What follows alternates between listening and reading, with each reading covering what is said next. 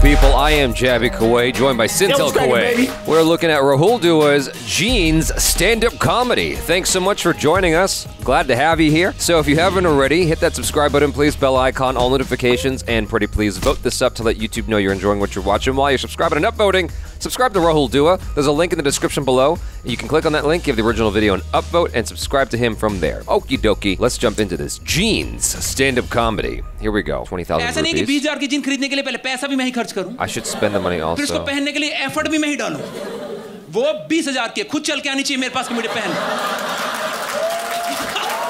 Those subtitles are going fucking fast. Jesus. I can barely read them. It should come to me by itself saying, okay. Wear me. Oh, because he's saying they're so expensive. It's like, it's so ridiculous.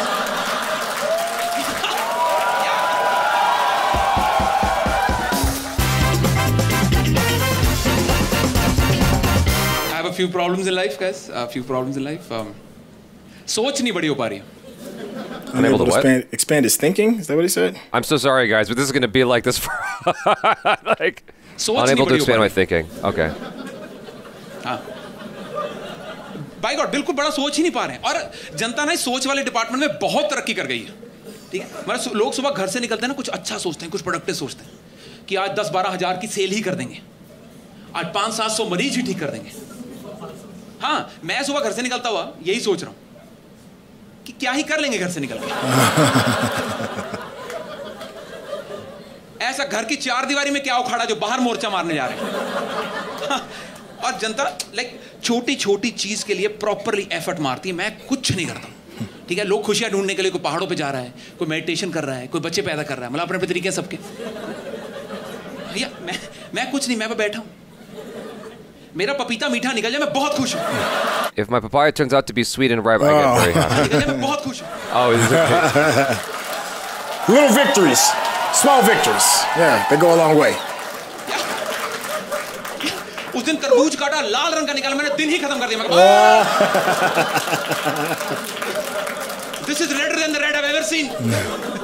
और लोगों की ना सोच बड़ी हो गई है, लोगों के सवाल बड़े बड़े हो गए. उतने भारी भारी मुश्किल सवाल पूछते हैं ना. मतलब मुझे उनको देख के ऐसा लगता है कि हाय मैं क्यों नहीं सोच पा रहा है सब. मम्मी मेरी डाइट में प्रॉब्लम है क्या कुछ? Do you ever get these sorts of insecurities? Here's one I'll admit. Is Greg's partner on his channel, John Humphrey. He speaks with these like $1,000 words all the time, dude. All the time. And I'm watching, like, I watch their videos frequently. And I'm listening to the way John just strings together his thoughts and like these big words he's using. And I'm like, man, I just don't feel worthy. Like, why is anyone listening to me talk? Listen to him. And whenever I hear people just in conversation dropping these huge words, I'm like, dang, I need to up my vocab game. I feel like a third grader compared to this person. Similar to what he's saying, you know, I think about people's like objectives in the world and whatnot, and sometimes I feel that way. Like, why am I going to go outside today? Not just stay. What's the point? Like, what is everybody doing on the road? I'm just trying to get a hamburger. What's everyone doing? Where are y'all going? They look so focused and busy. You know, I'm just trying to figure out what to watch next on TV. Exactly. भारी भारी सवाल पूछे, कह रहे demonetization के फायदे नुकसान बताओ. What are the pros and cons of demonetization? Bitcoin में पैसा डाले कि ना डाले, मैं कहा ना. Yeah. लाइफ में मेरा कोई सवाल इनके आसपास ही नहीं. लाइफ का मेरा अहम सवाल ये है कि पेट्रोल पंप पे हवा भरवाने के बाद हवा वाले को 5 रुपए देने के 10 रुपए देने. That is all. How much should I tip the guy? That does stop me sometimes where I'm like at a restaurant, I will literally sit and think about, okay, how was that service? And I'll like contemplate that for a while. More, and I should be giving that level of thought to Bitcoin and to crypto.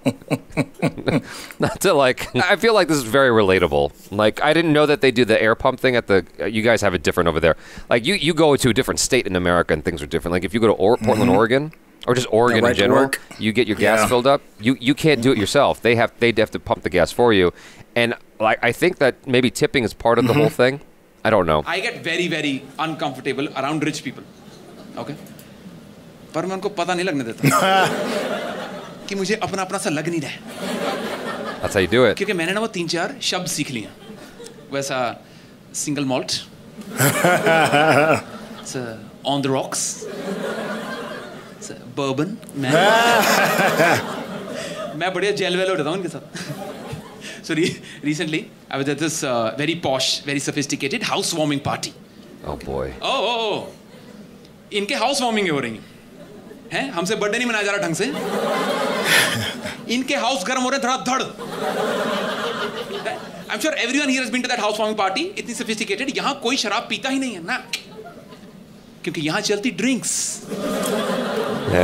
Cabernet Merlot Shiraz. क्योंकि इन parties की national language है English. Hindi में को बोल दे मुर्गा बनाते हैं अगले. They give him a what? That housewarming. You said. Time out. Okay. So, if you speak English in India, you're considered higher class, I guess? Okay. Yeah. I mean, I know that that's a thing in different countries. Like, in the Philippines, for instance, I think if you speak Spanish and English, you're considered more educated. In Japan, if you could speak anything but Japanese, it's, it's like, oh. Okay. Aren't you doing well for yourself? Yeah, exactly. ठीक है. उस पे 4-5 लोग ऐसा सोफे बैठे. Drinks. Oh, एक second. Sofa नहीं है. Couch. और जिसके एक साइड आर्म रेस्ट देते हैं और दूसरी साइड देना भूल जाते हैं. Here we don't call it a footrest, we call it an ottoman. An ottoman. Oh. Yeah. Stush. That's how you know you've made it. You get. That's how you know you got class. It's. But over here, it's interesting that they say sofa and couch is considered the classier word. Because over here, the classier word is sofa. Yeah, it is flipped. Couch is more like, I'm just couching, Couch surfing. Yeah.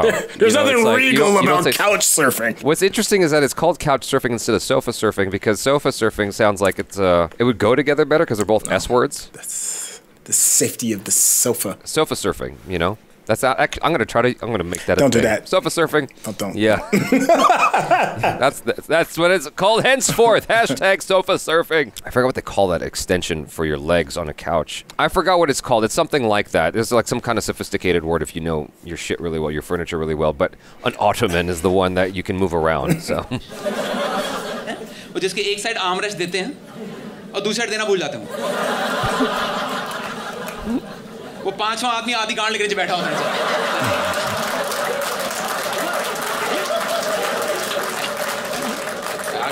आगे ना याद आ गया ना सब. That is what I'm talking about. ठीक है. That housewarming party. ठीक है. तो 5 लोग ऐसा बैठे हैं. ठीक है. 5 लोग रिच. मैं सूडो रिच. मैं अपना साइड. Pseudo rich. मैं अपना बर्बन लेके जय श्री राम करता. मैं साइड पे. Suddenly from this corner, okay, this Adi Gand guy, this. सुनो आगे फनी रुको. अरे मैंने लिखा मुझे पता नहीं सुनना. बहुत फनी सुनो. From this corner.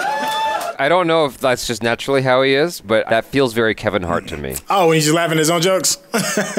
Kevin Hart has that in his stand-up, and it works really effectively.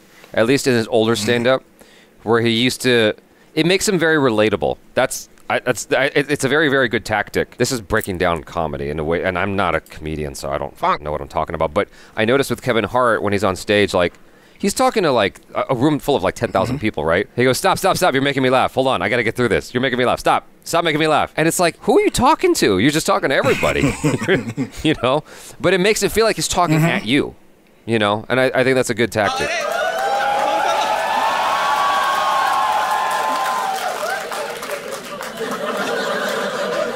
From this corner, okay?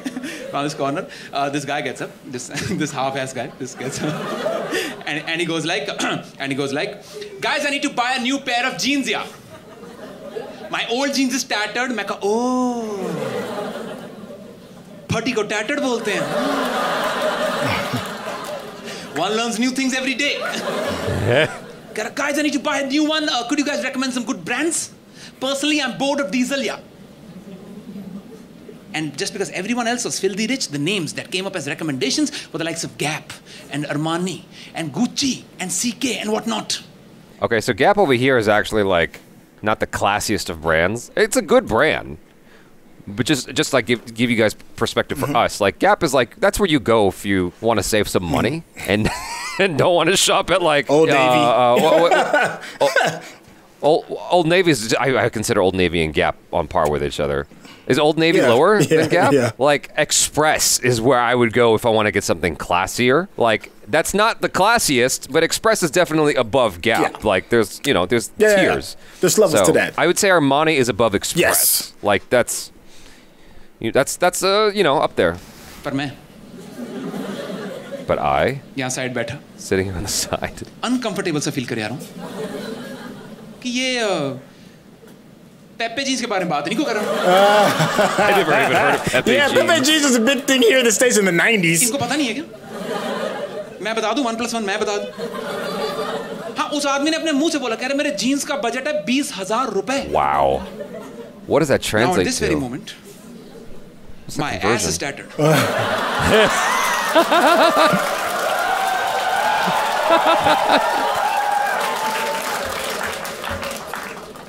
ये आदमी. That is still expensive. 20,000 rupees. That is $263.48. Yeah, that's a pricey pair of jeans. Yo, I remember I was at the mall. This was ages ago too. I was at the mall, and I saw this pair of jeans that just looked shredded, tattered. It looked like shredded, like all kinds of cut up holes everywhere. I'm like, those barely look like they're holding together, to be quite honest. To be completely frank, those don't even look like they should be worn. $200 for these jeans. I'm like, who?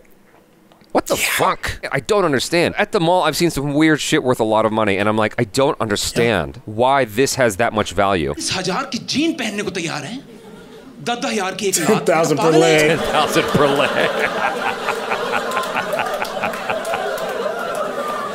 10,000 per leg. इसमें 5,000. God damn. You start to really break things down like that when you're thinking about money in this way. You know, like, I've gotten a speeding ticket or something like that. I'm like, okay, that's about half an Xbox. You start relating to other things. Yeah.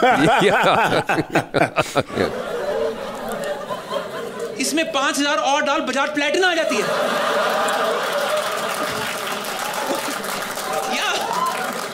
वो point A से point B तक लेके भी जाएगी, 100 की mileage भी देगी. Bore हो गया कभी तो. There's no way the bike is that cheap. There's what kind of bike is it? Are you talking like a motorbike or like a pedal bike? Okay. Yeah, okay. A motorbike. There's no way.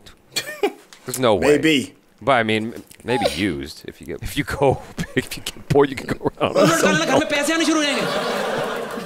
और कभी बिना helmet के चलाएगा, सिर पे हवा लगेगी, क्या करेगी, बेंच क्या करने जा रहा था ये? It will take you from point A to point B and also give you mileage of 100 kilometers. If you get bored, okay, so sometime if he drives without a helmet, his mind will feel refreshed and some sense would get into his head. Okay, now that is funny. Because mofo, what was he about to do? 20,000 की gene में हरिओम. अगर मान लो मेरे पास जिंदगी में कभी 20,000 रुपया इकट्ठा हो गया ना जीन्स के लिए, पता नहीं कैश पे क्यों खरीदेंगे, कार्ड पे क्यों नहीं खरीदेंगे. बट मान लो 20,000 रुपया इकट्ठा हो गया ना. Did you catch that? He's like, imagine if I got 20,000 rupees together to buy jeans, and he goes, I don't know why I'd buy it in cash. I'd probably buy it with a card. But anyway, it continues on. मैं 20,000 के 20,000 लूंगा और सीधे जाऊंगा hospital कि doctor साहब मेरा इलाज करो, मुझे कुछ हो गया. और अगर मान लो मैंने कभी 20,000 की जीन खरीद ली ना, सामने पड़ी हुई है, तो मेरी जीन से कुछ एक्सपेक्टेशंस होंगी. नहीं, कुछ उम्मीदें होंगी ना मेरी कि मुझसे बात करे. Right. बहलाए फुसलाए, रात में नगमा गुनगुनाए, ऐसा रंग बदले, काला लाल, आहा ये चाहिए. This is what I want. ऐसा नहीं कि 20,000 की जीन खरीदने के लिए पहले पैसा भी मैं ही खर्च करूं, फिर उसको पहनने के लिए एफर्ट भी मैं ही डालूं. वो 20,000 की खुद चल के आनी चाहिए मेरे पास कि मुझे पहन.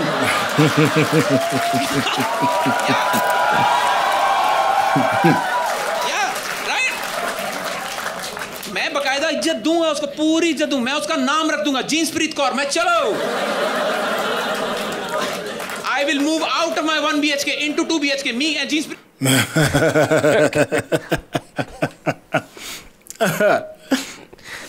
So I mean, you probably got it, but 1 BHK is like, I guess, our equivalent of like 1 bedroom. Yeah. And then so 2 BHK is 2 bedrooms. Yeah, you're going to pay that much for jeans. We in a relationship. Yeah, exactly. भाई साहब jeans free दिखाई नहीं दे रहे, सो रहे हैं नहीं सूख रहे हैं. She was very wet, no?